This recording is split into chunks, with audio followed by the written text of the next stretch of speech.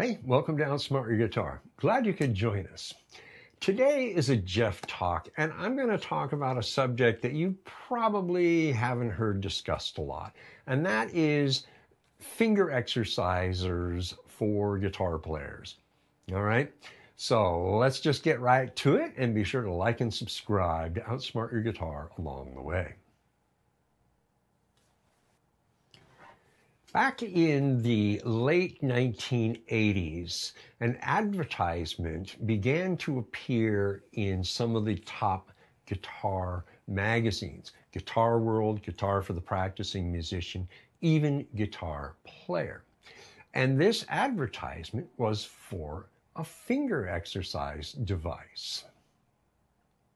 Well, I'd never seen anything like it before, and because, well, quite frankly, there never had been anything like it before. So I began to look into and investigate this little device, and I found out some very interesting information. So that's the first exerciser we're going to look at. On screen, you see a modern, current production version of the original guitar finger exercise device. I did some digging trying to find an original advertisement for this device when it came out around 1988. I found out the company was Gripmaster, if memory serves, who are still in business producing this device. Now, it is now sold in a more broader context by Gripmaster as just a finger exercise machine for building finger strength. It's not specifically targeted to guitar players, but they still do mention that guitar players can benefit from the use of this device. It was very curious to see this, and as I mentioned, I went and started to do some research, and this was the pre-internet days, so I had to really scour to find information. And I eventually came upon an article by a doctor who was also a guitar player, who bought this device and started to put it through its paces to see if it is, as it is advertised, a good exercise machine for guitar players to help improve finger strength and dexterity, and even improve your guitar playing skills. So he put it through its paces, and he found, well, it does build strength in the muscles here in the forearm. There's no question about that, because in doing this alone, you are working these muscles. But as it relates to guitar playing, he said it's not really of practical benefit. He said that the time that you would be spending playing with this device, which is designed to be used when you're away from your guitar, he said you're better off just waiting and coming back home and playing your guitar for the 15 or 20 minutes that you would be using this device. It would improve your finger strength and your dexterity playing the guitar and not using this device. And you would also, at the same time, be working on improving your playing skills in general. So, the bottom line is that this device is of no value to you as a guitar player, and therefore, functionally, a scam, to be offered as a device to help you to become a better guitar player overall. Now, this device showed up a number of years ago. It's a very curious little device. Again, for use when you're away from your guitar. So you pack this up in your satchel or whatever, and you take it with you, and basically you just fret chords. It actually has strings, and it's got action, so you can play your chords and practice them after a fashion, to help you build callus a little bit and to just get good at moving between chords. So in one respect, yeah, okay, it sort of kind of works in that regard. But in practical terms, since you won't be focusing so much as you will be working on automatic, because your attention will be half divided in something else, this doesn't have as great a benefit as it's advertised to have. And I can understand how this could have some benefit since it does have strings and technically frets, on a fretboard, and that you would play it and you would be depressing strings. You would think, okay, this is actually very beneficial. But in other ways, not so much, because one aspect of playing the guitar is coordination, synchronization of left and right hand. So your left hand gets a workout while your right hand is what? Driving, doing whatever. And if that's the case, then you're divided in your attention, and this really isn't benefiting you a whole lot. Now, while I won't say this is a flat out and out scam, it is of limited practical usefulness, because in part you're not synchronizing your hands doing the things that need to be done. So you won't really get the benefit that you will get actually sitting down with the guitar, once again, playing the guitar and doing the work and getting your hands coordinated, fretting and picking, even finger picking, that you would get. You won't get that benefit from this device. You will always get more results actually playing the guitar. So while I can't call this a flat out scam, I can say, don't waste your money, just play your guitar. Just want to drop in here for a second and remind you, down in the description is a link to patreon.com/outsmart your guitar. Go on over there and become a free member. You will have access to a number of lessons that you will get for free. Whole lessons, not just truncated lessons. And you will have access to the written material as well. Then, when you join as a full patron at one of 3 levels, you will gain access to a whole host of lessons, many expanded versions of lessons that are featured here, in addition to also having access to lessons that are not featured here. All lessons contain written material where applicable. All right? So, go on over to Outsmart Your Guitar at patreon.com, investigate it, and become a patron. You'll be glad you did. Now, let's get back to it. This device steps up the game of the previous device a little bit by including a place where you can actually strum, or at least practice your strumming while you're practicing your fretting of chords. This device, again, has actual strings and action so that you can be pressing strings, supposedly helping develop a little bit of callus.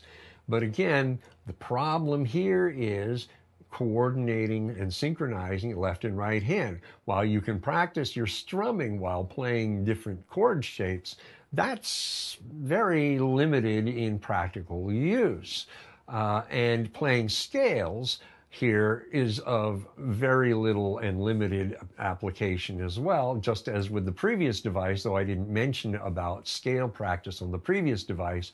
Both that and this allow you to practice individual positions of each scale, but because you can't move between them, it's of limited practical value there as well. Again, this device is designed for you to use when you're nowhere near your guitar. So you carry this around with you and practice, I'll use that term loosely, when you're not at home with your instrument. So again, while I can't call this a scam, I can say it has no real practical value in helping you improve and move forward in your guitar playing.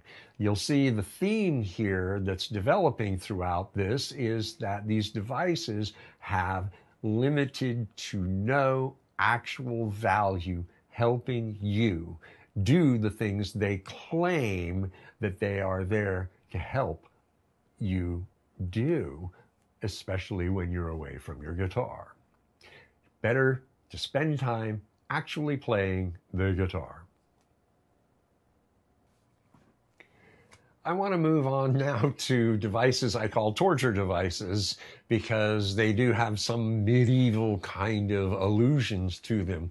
This first device you see is a ring, a series of rings that you put over your fingers to spread them out, right? And then you play the fretboard of your guitar, and it's supposed to be designed to help you stretch your fingers sideways. Well, again, you can see the problem here is that it's a fixed width. So it may work low down on the fretboard where the frets are wide apart, but we're not limited to just playing within the first 5 or 6 frets of the guitar. We want to move higher up the fretboard as well. So this, I can quite legitimately say, is just a load of malarkey, a scam. Don't even.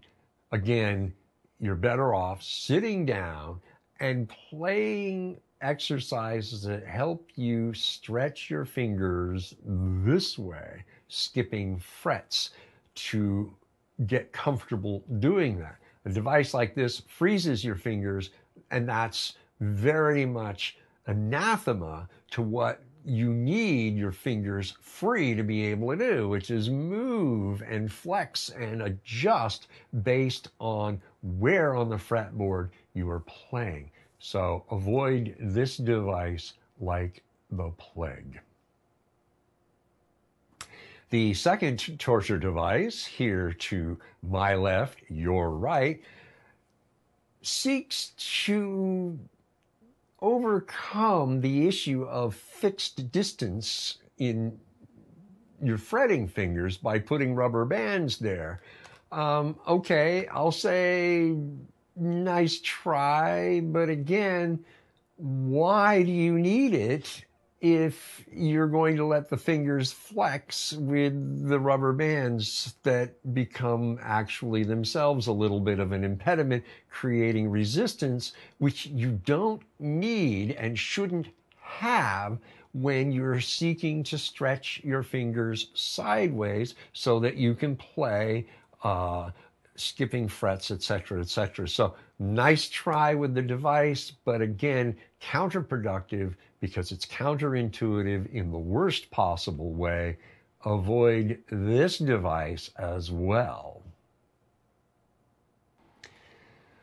Our third torture device, well, I don't even know where to begin here. That thing on the left, I guess you put your fingers in there and do this kind of thing. It's just for exercising your fingers. You can't actually play the guitar when you have that device on your fingers.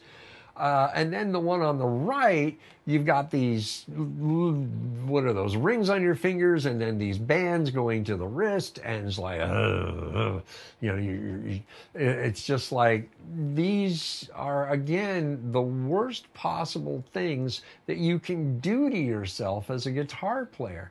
And it is absolutely clear, not just these devices, but virtually every device that I have covered in this expose were developed by people who have no concept of how the human body works. They're not physiologists. They're not doctors. They know nothing.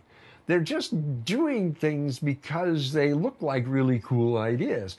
And yet they're of no practical value whatsoever to help you in your guitar playing pursuits to get better. Just play the guitar, please. Just play your guitar. Don't buy this thing, please don't. And any friends who are looking at stuff like this, be that guy who tells them no and take their credit cards away. Seriously. One more torture device. This thing. I don't even know where to begin. If you look at the image, you'll see that, let's see, yeah, we got the thing here over the top of the hand, you'll see on the front of it, you've got ruler markings. I think it's in millimeters and centimeters. And then over that, you see a little screw that's attached to the loop that you can move it and adjust them to various distances apart. Again, this works against what your fingers actually need to do, which is flex based on what they're being asked to play right now. So please, if you're thinking of this, don't just play your guitar. And if you know somebody who's thinking of buying one of these devices, please grab every musician you know, go over to their house and hold an intervention.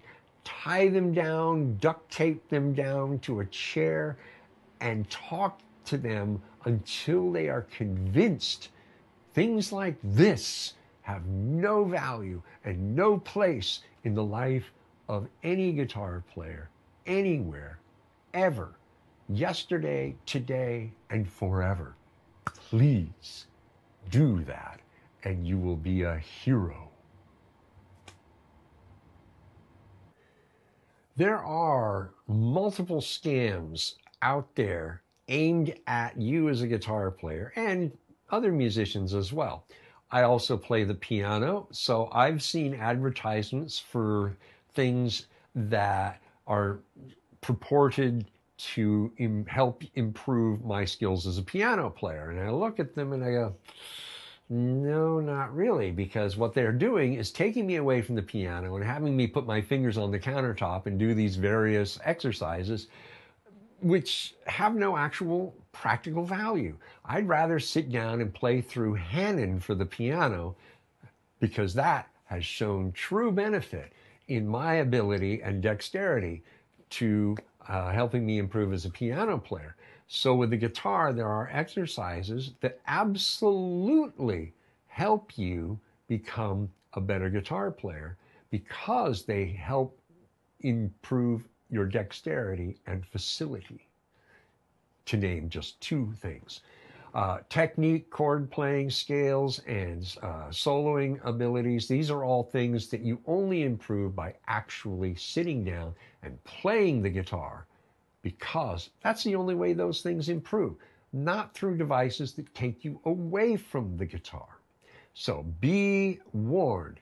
If something is being offered to you that gives you a device or machine or whatever that takes you away from the guitar, it's a scam.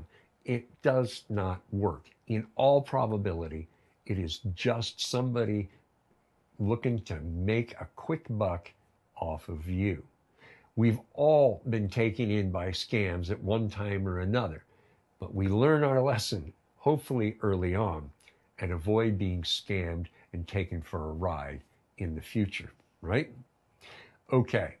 Thank you again for spending the time here, listening to me go on about this stuff. I really do appreciate the time you spend, because I know your time is valuable. Okay, so you take care, and I will see you in the next video.